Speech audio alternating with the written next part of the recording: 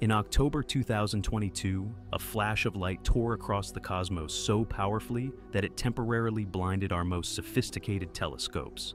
The B.O.A.T, brightest of all time, gamma ray burst unleashed more energy in seconds than our sun will over its entire 10 billion year lifetime. As this cosmic titan's light traveled 2 billion years to reach us, it shattered every record and forced scientists to question fundamental theories about the universe's energy limits.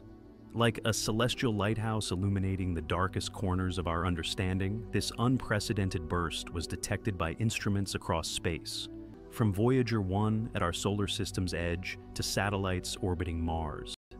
Understanding gamma ray bursts before the B.O.A.T. Imagine standing before the most violent explosions our universe has ever produced.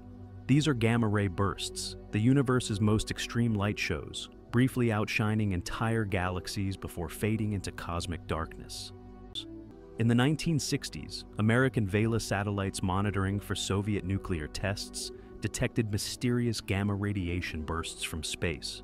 These powerful flashes appeared randomly across the sky, lasting from fractions of a second to several minutes.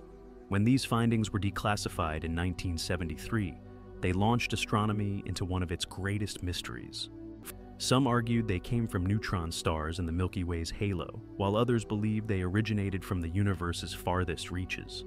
The breakthrough arrived in 1997 when the Italian-Dutch satellite B.O.A.T captured a gamma-ray burst and its fading afterglow.